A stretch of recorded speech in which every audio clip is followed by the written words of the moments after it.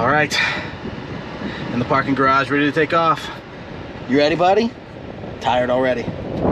Let's go! Hustle all day. Grind. Steady stacking paper. Money on my money. Welcome into the show, everybody. It's your buddy Domino Chris. I am ready to take you on the ride of a lifetime as I attempt to go to all 30 MLB parks in 30 days. So thanks, everybody, for another joining. one of these stadium chasers. Dude, we don't care. So then why are you here? Because I can do what I want. Okay. Anyway, we start from home base in Houston with a quick stop in Nashville to drop my dog off at his foster mom's house, which you will not be seeing because I don't know you nearly well enough for you to see me cry. My mom also lives nearby, so after stopping to say hello, grabbing a quick nap, and a cup of coffee — by the way, here's a live shot of me after a 13-hour drive — the trip can officially begin. Here's a look at the 30-day schedule, May 24th to June 22nd. It was a little bit tough to get all the teams at home at the right time, but more on that later. I don't want to focus too much on that mileage number because, much like my credit card bill after this trip, that can be big and scary. So we'll just focus on one day at a time. And for day one, we are heading to Minneapolis, baby. Oh, you're coming to Minnesota? Oh, we're gonna have so much fun. Okay, first things first. Come to my house, drop your bags off. Then we're gonna go down to the barbecue. And Oh, man, I appreciate that. I'm only here for the game, though, unfortunately. oh, geez, Louise, buddy. You at least gotta stay a couple of days, see the Mall of America.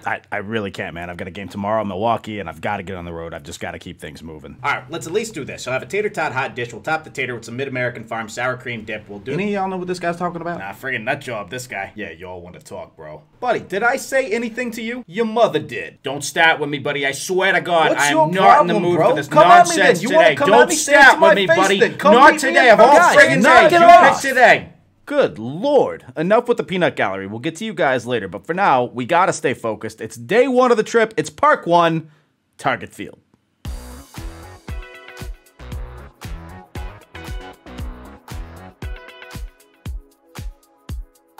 Some quick facts about Target Field. It's right in the heart of downtown Minneapolis. It opened in 2010, which makes it one of the newer parks in the league, and it has an official capacity of 38,544, good for 26th in the league. That number can be skewed a little bit depending on what website you're looking at, probably accounting for standing room only tickets and things like that, but that's the official capacity I found. Oh, so then you don't really know.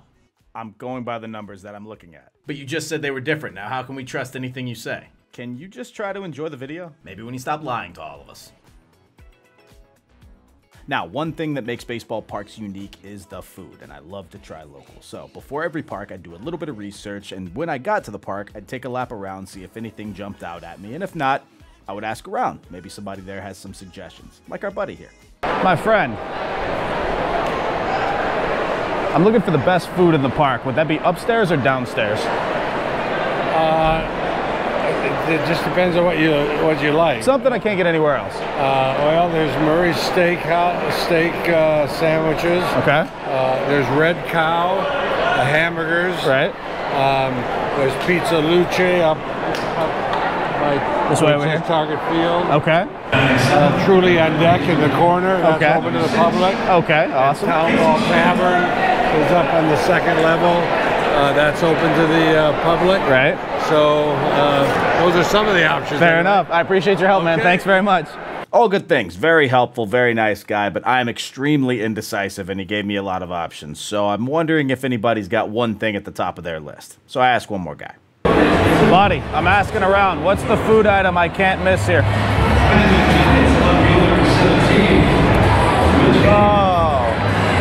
For me, it's the mini donuts. Really? Mini donuts. Okay, Yeah, that's yeah. the first I've heard of this. Okay, So yeah, why the mini donuts? Because you can only get them at the fair or here. Okay. There's no other place you can have them at all. Right. So like having them here, if you're not here during fair time, it's like the only spot to get them. Okay. They're so good. You get them fresh. You can just do the little bag. The bucket's a little too much. Right. Let's do the bag size. Absolutely. I'm shocked at how quickly I was sold on this. Okay, where do I go? Okay. Go ahead straight across there. See the Treasure Island Casino? Yes. Right, they're right straight in there. Yeah. What's your name, man? Craig. Craig. Thanks very much, man. Chris. problem. My man, Craig. Mini donuts out of nowhere. Oh, I know, Craig. Good to see you, buddy. I don't know about the mini donuts, though. There might be better things in the park here. I mean, we might get the burger too, but like... But that's the thing, Craig gave me what I wanted. It wasn't just the fact that he was selling me on the donuts, which are probably delicious because they're donuts, obviously, but it's the fact that you can't get them all the time. That's what I want, some rarities. Looks like all the good stuff is on the second level, so let's head upstairs.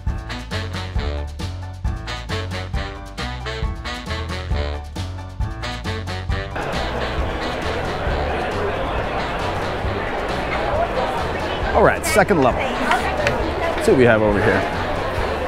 Some Legends Landing baseball food.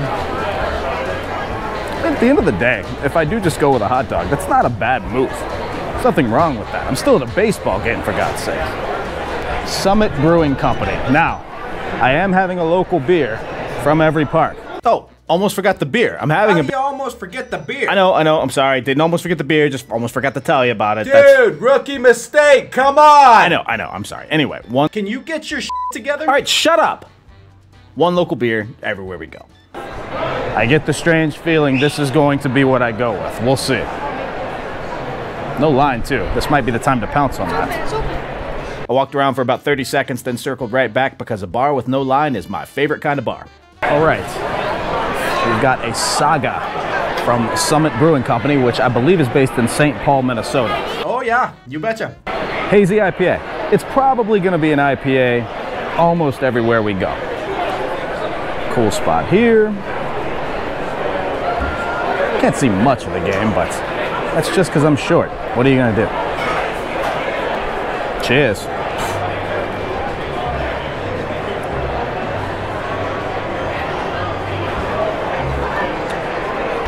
All right, moving on to the outside area. Now this is cool. It's shaded in there, which is fine. I get why, but for me, when you come out to a baseball game, you definitely want to have a day out. And the weather is absolutely beautiful. I was a little bit worried because as I was walking from the garage to the stadium, there were a few rain droplets, and so I was a little bit worried it was going to be a little bit worse. But we have made it dry for now. But it counts. I made it in the stadium, so it doesn't matter if it rains now. But check this out. A cool, not just I was going to say a kids area, but it's a little bit more than that. We see some folks playing cornhole. I guess that's pretty much it. It's cornhole and a couple of other games over there that I'm sure, again, with a packed house, some drinks, things like that. Could be fun. What I didn't really realize what this was at first, but this looks like a mini putt-putt course, which is kind of cool. Just with some putters over here. I highly doubt this costs anything. I sure hope not. But yeah, cool area if you just want to break away from the game for a little bit. So I continue my walk outside. Here's some cool stuff for the kids, and I stumble across a couple of the food places that our buddy mentioned earlier, but both of them have pretty long lines, and I think I can circle back around to them later. I want to focus on getting these mini donuts. And I'm very sorry to say that somehow the video I got of me watching them make the donuts got deleted. Do I even need to say anything? I'm really sorry. I do have me eating them though. Oh, and there's a game going on, so I decided to watch a little bit.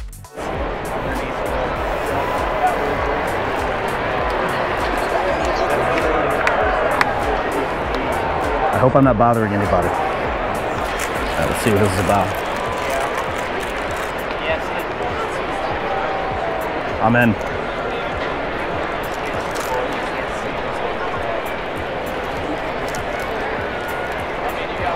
Not gonna lie, I expected a little better. Not bad by any means, fantastic, but thought there might be a little bit more glaze. But still, a little bit more emphasis on the batter and the dough. I'm okay with it. I watched the game for a few minutes, but wanted to check out the team's store because I want to get a souvenir from every park, but I haven't decided yet what that's gonna be. I figure a program or a scorecard or something, but I want to see what they have. Maybe something will jump out at me. Team store. Welcome in. All right, thank you. All right, cool. The old keychain suggestion. Pennant suggestion, still a good shout. Probably won't go the shirt route. Don't know. Oh no, the foam finger. Foam finger. Beanie's never a bad shout either, but then I would have a lot of beanies that I probably wouldn't wear. But we'll take a look. Let's see how much the beanies are. Ouch. I do have a rule. I can't have the souvenir be more than the ticket, the food, and the drink combined. That is the rule that I've just created. Long story short, went with the program, which a very sweet lady got me for free. Happy Pablo Day, everybody. And has a scorecard in it. Killing it. Boom! One more trip outside to take in a little bit more of the atmosphere and catch the end of the mascot races, which are always a huge hit if you're drunk and betting with your friends. Not that I would know anything about that. And as luck would have it, I meet a couple of locals. What's your name, bud? Nate. Drew. No, go ahead. Nate. Drew. Drew. And you're from where? Cheers from Minnesota. Absolutely, yeah. We're at Target Field right now in Minneapolis, and you said you're from close by, right? I'm about an hour north of here. And where are you from? I'm from Milwaukee. Which is what, 4 or 5 hours or so? 5.5. Okay, I'll need to know this because that is where we're going tomorrow. But this is actually the first park stop on the tour, so no we've got kidding. a heck of a month planned. But the stadium's great. My prediction is that this is probably going to be like in the middle in terms of rankings, and that's not a knock. It's more of like stadiums have just come a long way. Where do you rank this one, you think, in terms of comparison to others? Oh boy, I don't know. Probably about where you're at, 10 to 15. Yeah. Yeah. And that's good. It's above On a average. nice Minnesota summer day, it's in the top 10. Yeah. But, you know, it can get cold, so. I mean, it was 10 degrees a month ago. Was it really? Kind of pretty cold. It's like a it month never. ago. I lived in Chicago for 4 years. That was enough for me. I'm It done was with the snowing north. a month ago. That's insane. I can't get it. What's it worth? Never mind. It's hot enough down south, so where it cancels out. Once you get up north into cabin country, that's where really Minnesota shines. What do you like most, I guess, about being up here in Minnesota? Say some good stuff about your hometown, even if you hate it. Yeah, definitely the cabin culture. Yeah. Walking into a bar and knowing half the people in there. And yeah, it's great. I love that. Being out on the pontoon on a day like today. Okay, food items. I had the mini donuts. I need one more food item before I go. What do The we got? Kramachuk's bratwurst. Thank you. Everybody keeps thinking about it. You had a Yep. definitive answer. You so can that might see be it one. down there along the right field foul pole right behind it. Okay. That's the Kramachuk stand. Okay, And fair enough. that's made right here in Northeast Minneapolis. You're going to have a Perfect. bratwurst tomorrow, though, when you're at American Family. 100%. So are we not allowed to call it Miller Park anymore? It will always be Miller. I think you can say Okay. I'd still call it that. All right, boys. Well, cheers. I appreciate it. that's cool. Thanks very much, man. Shout out to Nate and Drew, top guys. Thanks for helping me get this trip started off on the right foot. But it's getting pretty late, no time to waste. I want to get this brought before they close up the concession stands. Let's go. All right, food item number 2. A cheddar brat from, I'm going to assume that this is Kramachuk's. I hope so. I hope I said that right. Here's the thing. This might be delicious. It was also over $12 for a very minuscule brat. Now, brats are great, not denying that, but I hope it's really good. We'll see. Let's find out. It was okay. Food is expensive everywhere in general. I found that out the hard way, so I'm not going to complain much about the price, but there are probably better bang for your buck choices at Target Field than the brat, but it was good. It was pretty good. But anyway, I know what you're all really thinking. Who's got the best 7th inning stretch?